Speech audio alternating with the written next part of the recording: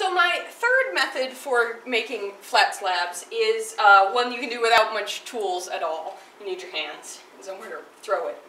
So again, work on canvas, don't work straight on the table because it'll want to stick.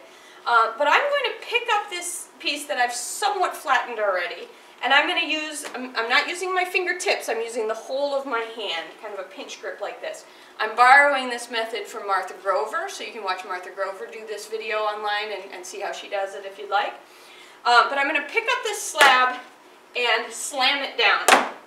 And I'm just using sort of the gravity, the weight of the clay to actually kind of thin it out. Now, this works a little bit better with wetter clay. My clay is actually getting a little dry, so some of the cracking is normal, and then I've got maybe a little bit more cracking than I would get if it was, if it had been wetter clay.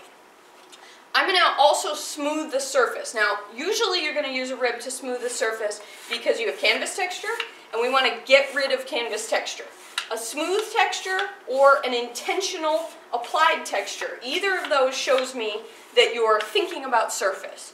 But when you leave that canvas texture, it shows that you were kind of being lazy, not bothering too much about what you were doing.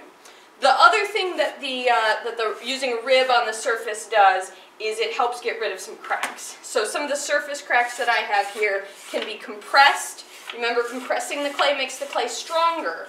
So I can compress this clay and make it stronger. Those cracks not only visually disappear, but the clay itself is a little bit more strengthened as I do this.